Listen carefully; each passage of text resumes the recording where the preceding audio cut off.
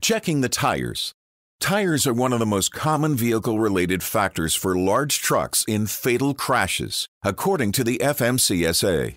This isn't a surprise, since the tires on your vehicle take a lot of abuse and they aren't designed to last forever. Checking and maintaining them properly is key in keeping you, Rick, and other drivers around you safe. ICD stands for the three main things you and Rick can check for when inspecting each tire on your tractor and trailer.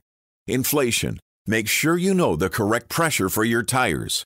According to the ATA Technology and Maintenance Council, the life of a tire that is consistently 20% underinflated is reduced by 30%. 40% underinflation reduces tire life by 50%. Condition. There should be no cuts, rips, or tears. Dual tires should never be touching each other or any other component. Depth. The major grooves on each steer tire should be 3 mm or 4/32 of an inch, and 1.5 mm 2/32 of an inch on any other tire. Take note of the depth of the other grooves as well. Use a tread depth gauge or use the coin method.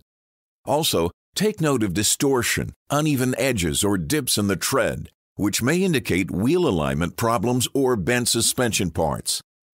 Click the links for more information on each of these. Inflation. Tires normally leak through air valve caps or small punctures, and pressure should be checked with a gauge at least once per week. Tires will also lose pressure as the temperature decreases, so check more frequently when in the colder months. When inspectors see signs of underinflation, such as wear patterns on the sides of your tires, they will measure tire pressure. Overinflation is also a problem and is usually indicated by wear patterns in the center of your tires.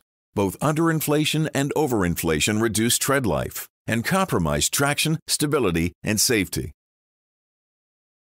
And to see problem tires. Condition. Anytime that a leak can be felt or heard from your tires, you should take action. Listen for leaks and look for bulges, which could indicate a blowout. Also look for the following: separation of tread or sidewall, deep cuts or cracks that reveal the ply or belt beneath, missing, damaged, or cracked valve stems or caps. Tires should be the same size and type. Don't use radial and bias ply tires on the same axle. Depth. In addition to checking for the minimum tread depth, look for worn treads and body ply or belts showing through the tread. Even though the regulations specify 3 mm or 4/32 of an inch for the major groove on a steer tire and 1.5 mm or 2/32 of an inch for all the others, during an inspection, CVSA will put you out of service when there are 2 adjacent grooves with a tread depth of 3 mm or 4/32 of an inch on your steer tires. There are 2 adjacent grooves with a tread depth of 1.5 mm or 2/32 of an inch on any other tire. Coin method of measuring tread depth. Place a quarter or a penny between the treads on your tire. Turn the coin upside down so that the top of the coin points down into the tread. Your tread depth can be estimated by how far the coin reaches into the tread of the tire.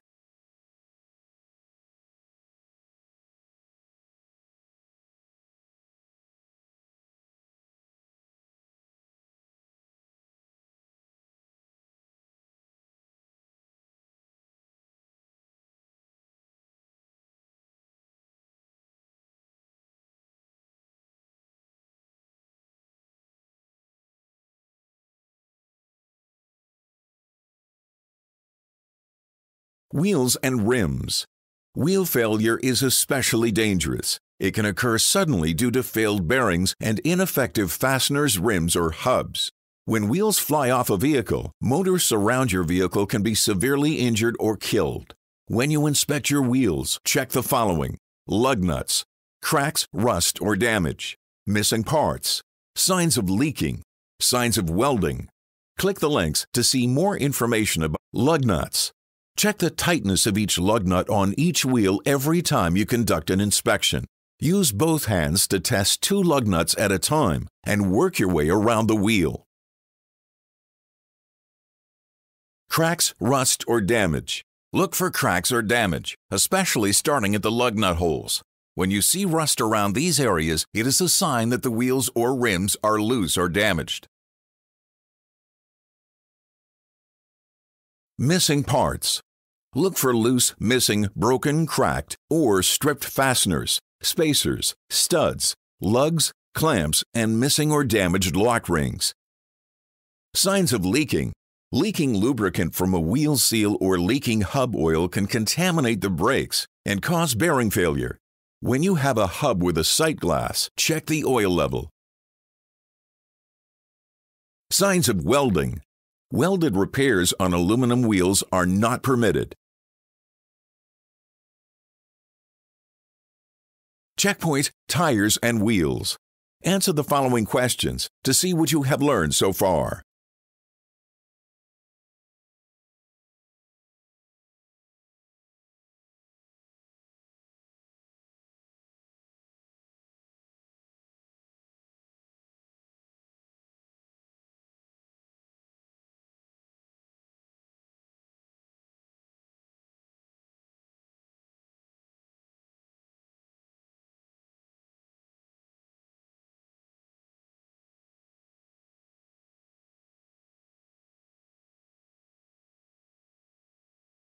Lights and reflectors. Lights are another commonly cited violation, mainly because inspectors can easily see whether a light is functioning. Different jurisdictions in North America have slightly different rules for when lights must be used, but in general, there are two rules to follow. Turn on your lights when you are using your windshield wipers and in adverse conditions.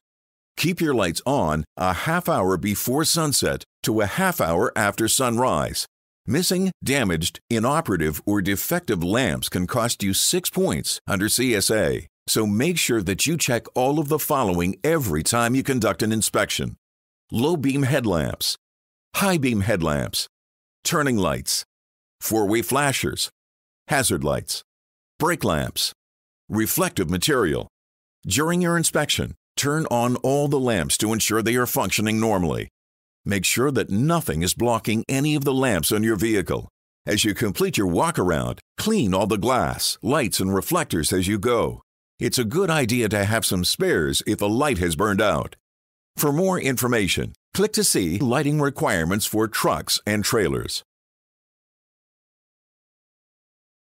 Emergency equipment. You are required to carry emergency equipment with you on your vehicle. When you are transporting placarded hazardous materials, you must also carry emergency response information, such as the Emergency Response Guidebook. You must carry a properly filled and mounted fire extinguisher on your vehicle. The nozzle should be clear and the tip of the ring pin in place. The needle on the pressure gauge should be in the green area. Check the expiration date of the extinguisher. For vehicles carrying placarded hazardous materials, the extinguisher must be rated 10 BC. For all other vehicles, the extinguisher must be a single 5 BC extinguisher, or two 4 BC extinguishers.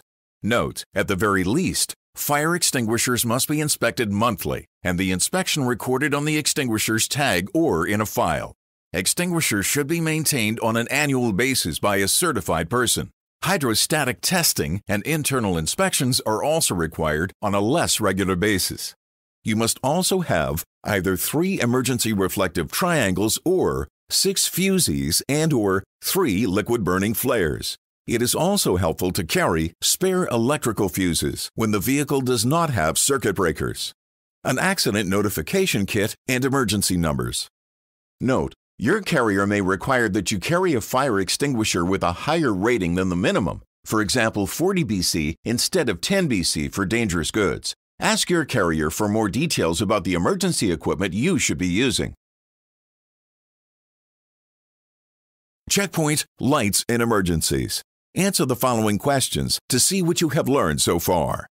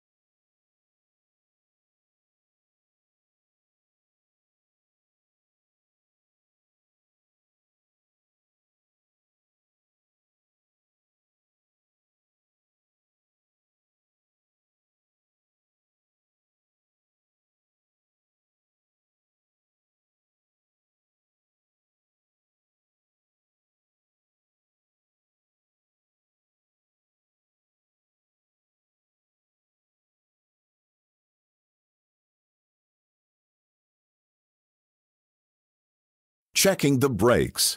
When conducting an inspector will put your vehicle out of service when the number of defective brakes is equal to or greater than 20% of the service brakes on the vehicle or combination.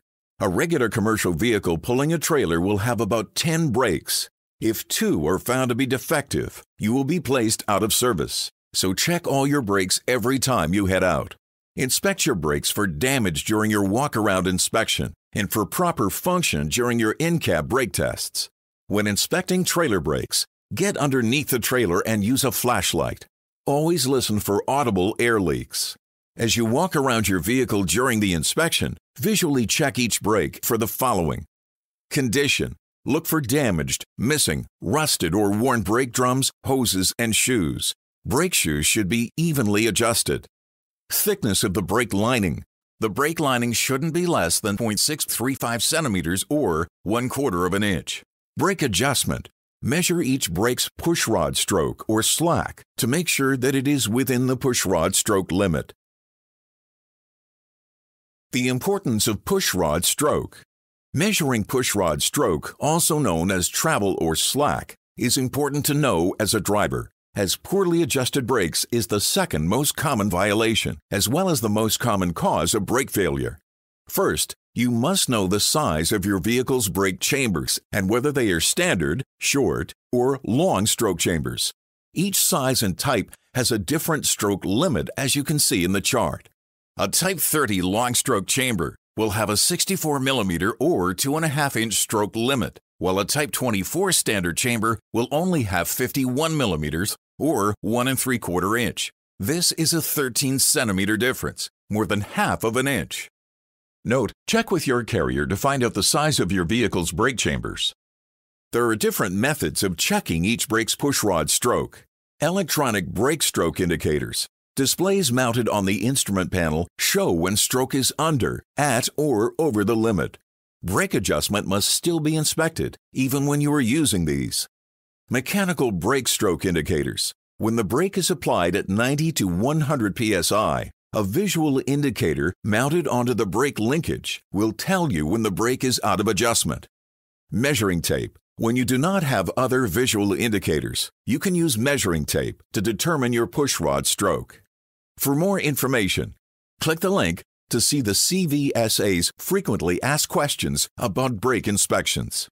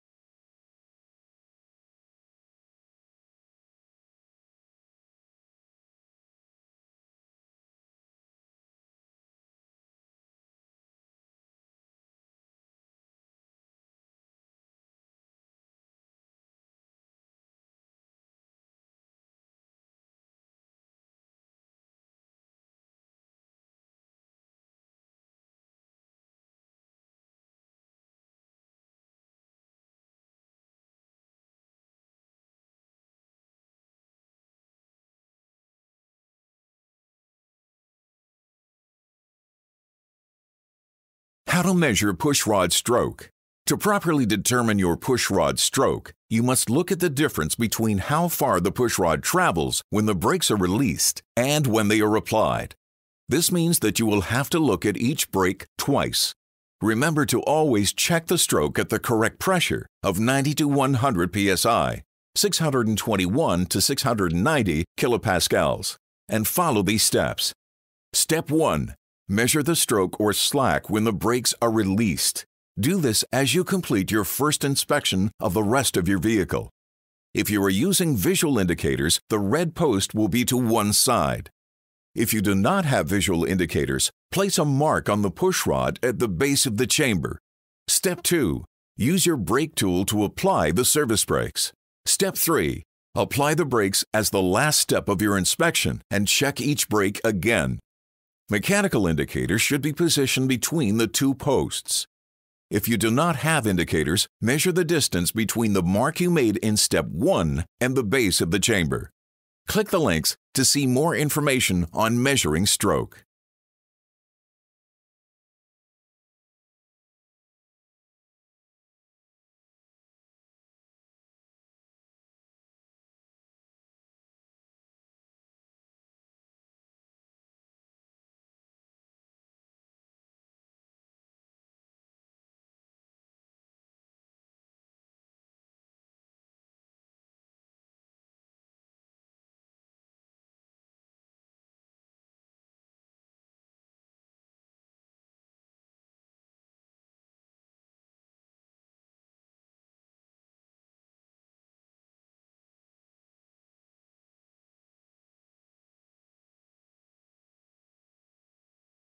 Checkpoint Measuring Pushrod Stroke.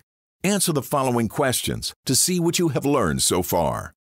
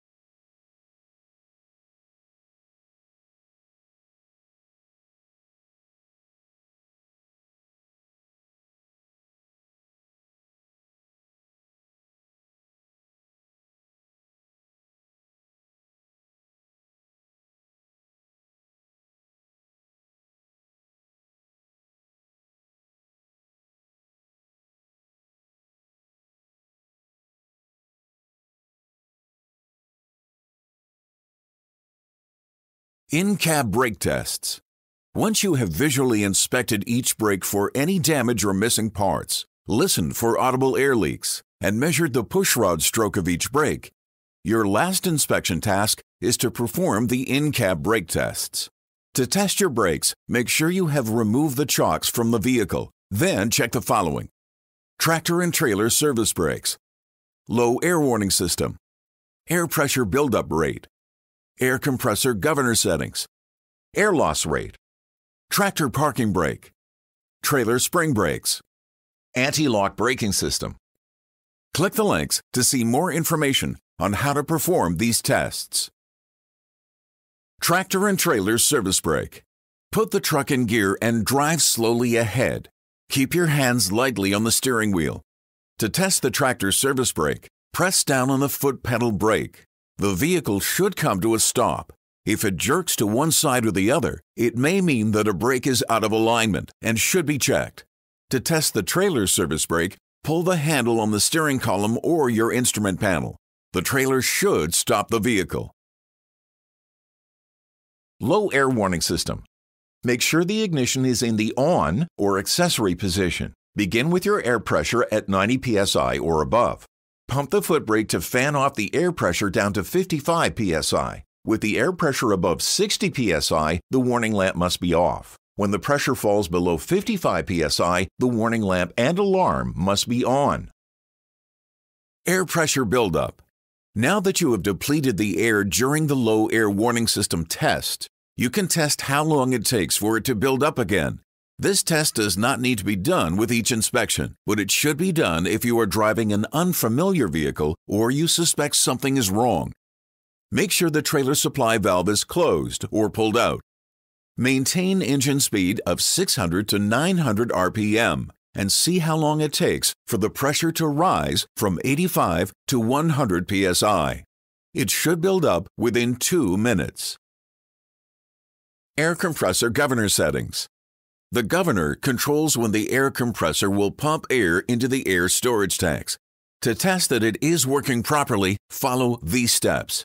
Run the engine until the air brake system pressure reaches its maximum level and note the cutout pressure setting. It should be between 100 and 130 psi. Press and release the brake pedal several times to lower the system pressure and note the cut-in pressure setting. It should be 80 psi or higher. Air loss rate. Park your vehicle and release the spring brakes. Check that the air brake system is within its normal operating pressure range and turn off your engine. Press and hold the brake pedal all the way down so that it's fully applied. Note the pressure indicated on the primary and secondary air tank gauges. Note if there is any change in pressure after 1 minute. You are allowed to have a maximum air loss rate of 4 psi. Tractor parking brakes. Pull out the parking brake, the yellow button, to apply the parking brake. Make sure the trailer supply valve, the red button, is pushed in to release the trailer spring brakes. Drive forward slowly and the parking brake should tug at the vehicle. Trailer supply valve, spring brakes. Pull out the trailer air supply valve, the red button, to apply the trailer spring brakes. Make sure the yellow button is pushed in to release the parking brake. Drive slowly forward and the spring brakes should tug at the vehicle. Anti-lock braking system. Put your key into the ignition and turn the key into the on accessory position. Make sure your ABS malfunction indicator lights function as intended. The light should appear after 3 seconds and disappear after 3 seconds. If your lights fail to come on or turn off, there is a malfunction. Checkpoint testing brake functionality. Answer the following questions to see what you have learned so far.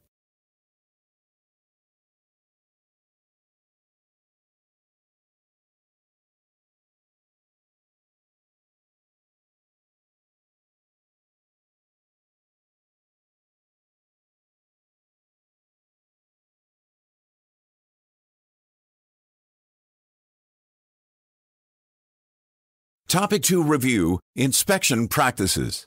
Rick knows that there are certain best practices to follow during an inspection, such as making sure he has all his tools and finding a safe and level place to complete the inspection.